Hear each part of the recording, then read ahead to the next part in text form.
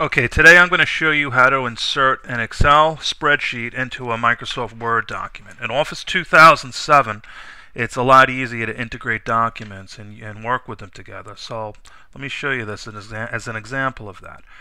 First thing I want to do is I want to go to the ribbon and I want to click on the Insert tab, left click on the Insert tab. And I'm going to go to this Table button here and click on the black down arrow. And I want to insert an Excel spreadsheet. Now, I think that Excel spreadsheet and this icon over here should have been a button somewhere up here in this group, but then again, I'm not a Microsoft engineer, so what do I know, right?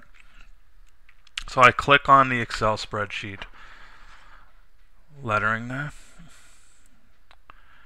And what's going to happen is I'm going to get myself a fully active Excel spreadsheet. Now, what happens when I'm already clicked on it. See, it's already highlighted, which means I have an Excel ribbon embedded in this Word document. So I could actually use I can go right over the formulas. I can insert, any number of formulas or functions into this thing. Now watch what happens when I unselect the table. When I click anywhere outside of that table into the Word document, it took away the highlighting. And look what happened. It brought me back to the ribbon that's actually used in Word. Okay, one more time. If I highlight this, double click on it, get it active, okay, it switches over to the Excel ribbon. Alright, so let's get rid of this. I'm going to hit the undo button. Okay, now what I want to do is I want to actually insert an Excel spreadsheet that is already created. So now what I have to do is I have to go under the Insert tab. I'm going to come over to Object under the text grouping. Now an object literally is anything that you insert into another document. It could be a sound file, it could be a video clip, it could be a picture, it could be it could be an Excel document for that matter, which it is. So I click on Object. And what I want to do is I want to retrieve it from File. I don't know why they put Create from File. I'm retrieving the file. I go into Browse.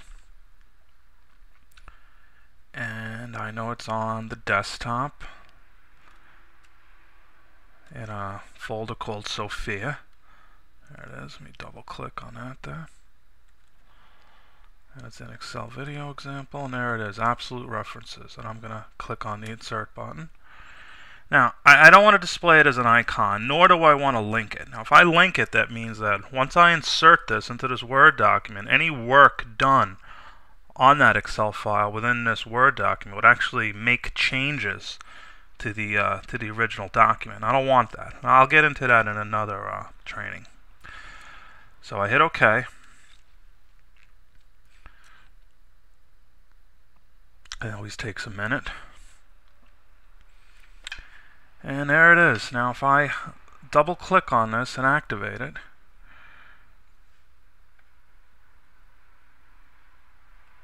okay, the same thing's going to happen. I got my ribbon from the Excel, which I could use any of these tools. For instance, I could highlight these three, and I could go red text, yellow background, and bold it. Or I could very simply, let me show you a little trick. I don't know if you guys ever saw the Format Painter. If I click into this cell E8, then come over and click on the Format Painter tool, all I got to do is left click, place my mouse over the cell I want to paint, and then just drag it over. It automatically changes it. I also might want to add in a top border. And let me highlight these three and put in a bottom border. Alright. And that's it. Now I'm going to click off of it. It converts back to what it should look like in the Word document. I know it's a little bit skewed over here.